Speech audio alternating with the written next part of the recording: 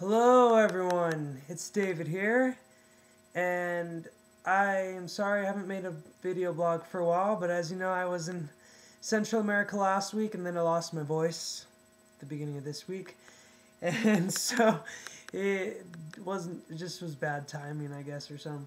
But I had such a great time in Central America and Guatemala and Honduras, and it was so great having my mom there. I'm so thankful to Enterprise Mentors for taking us down there and just showing us what they're all about and helping families out and letting us get to meet with them. And it was just so neat being able to, see how happy they were with what they had. And they didn't have a lot of. It's amazing because they have so little, but they don't have distractions, and they don't have so much that they're like envious and jealous of. They're just happy with what they have, and they're happy with that, to have their family, and they just want to provide for them the best they can. And it's really cool, and it's just really humbling, and it was just really fun. So I'm just hoping to go back because we didn't want to leave, but just happy to help out in any way that we can with that too.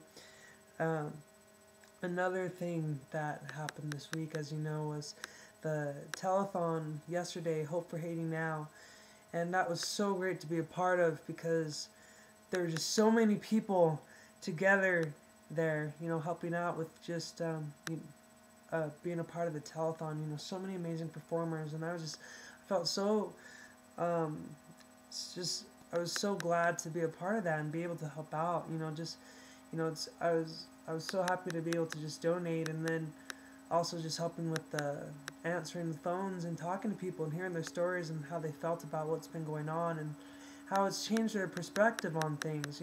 It's cool to see people care about other people, and it's been so hard, with everything going on with these people in Haiti and just seeing how much they've been going through, and these people trying to find their family members under all these crumbled buildings and the horrible stench from the bodies. It's so all over the city. It's amazing to hear, and just it really hurts your heart to hear that kind of stuff, but it's real. It's really happening, and I think it's a wake-up call for us to know that we need to come together and help these people out, because people are really going through these kinds of things, and it's just neat to see people, change and think about how can we help these people out? How can we just give in any way that we can? And so thanks so much, you guys, for doing that and helping these people, who are having a hard time just finding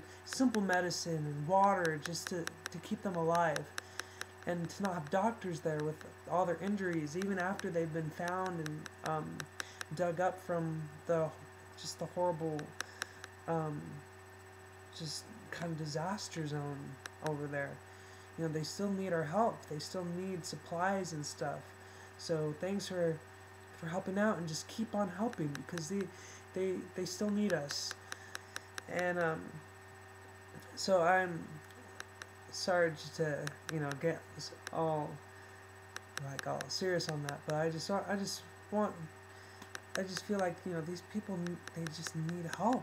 And it's hard to see the stories and stuff that have been going on, and just been watching about it. But we just keep on praying for them, keep on caring for them, keep on donating, doing anything that you can for these people. On a lighter note, I'm happy to, I'm back home. I got back home today for a couple of days just to take care of some personal things. Personal business or whatever, while I'm back here in Utah, and then I'll be going back to LA in a couple days to start working and writing. I'm excited to be working with E-Man again, he wrote Crush and